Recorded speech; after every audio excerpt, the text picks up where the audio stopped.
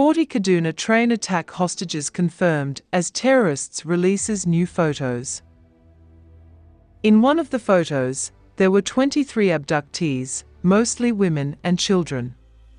Among the children were 2 boys and 3 girls. The remaining 20 were all women. A month after they attacked a Kaduna-bound train, killing 9 people and abducting several others, the gunmen responsible for the attack have released 2 photos of their hostages. The photos were posted on Facebook by Bilkisu Yero, a lecturer at the Kaduna State University. The photos, which they released on Monday, was the 3rd time the gunmen, locally referred to as bandits, would be releasing evidence showing that the abductees are alive. Till now, Nigerian authorities have not been able to ascertain the exact number of those abducted. The gunmen have previously released 2 video footage showing some of the passengers. The abductees have remained with the gunmen for a month despite repeated calls by their relatives and other Nigerians for the government to secure their release from captivity. The photos. In one of the photos, there were 23 abductees, mostly women and children. Among the children were 2 boys and 3 girls. The remaining 20 were all women. Unlike the last video clip they released, the gunmen didn't reveal the background on the pictures, possibly to prevent their location from being tracked. The gunmen used what looked like bed sheets to hide the natural background of the photos. The abductees were seated on a tarpaulin spread on the ground.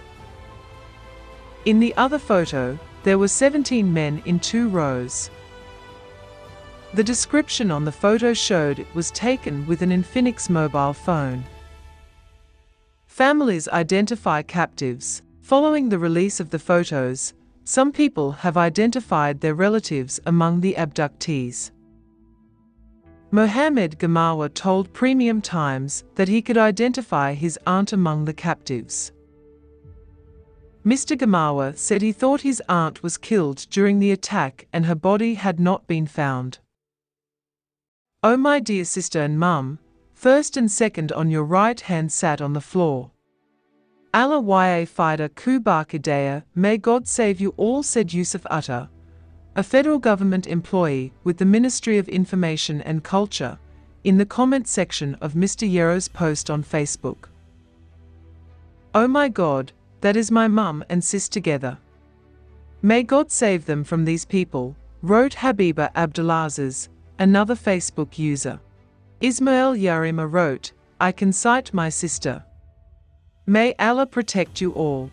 Saadatu Soni also identified her aunt among those in the photos.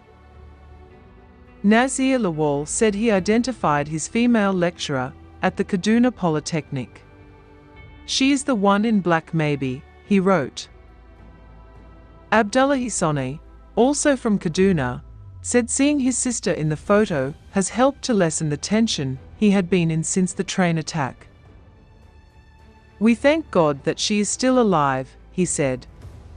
"The train tragedy. My sister is visibly looking disturbed, but alhamdulillah she is alive. This is traumatizing to us." A family member of one of the abductees told this newspaper that they don't want to comment on the situation because they learnt the bandits are monitoring the media. "Look at how they decided to change the background of the picture this time around. We were advised by some well-wishers to even stop posting their pictures on the social media or talk to you people, journalists, because the bandits are monitoring the spaces." He, however, expressed gratitude to God that his aunt is still alive. Psychological war. A sociologist in Katsina State, Surajo Aliyu, said the bandits are possibly releasing the photos to create tension in the minds of family members of the abductees and possibly shame the government. "What they need from the government, we don't know, but they are surely doing this, releasing the pictures to make the federal government uncomfortable. When family members of the abductees see the pictures, they'll definitely pressurize the government by talking to the media and maybe protesting. The government will have no option than to start discussing with them, bandits. Mr. Aliyu said releasing the photos was part of the planned propaganda by the bandits to get at the government.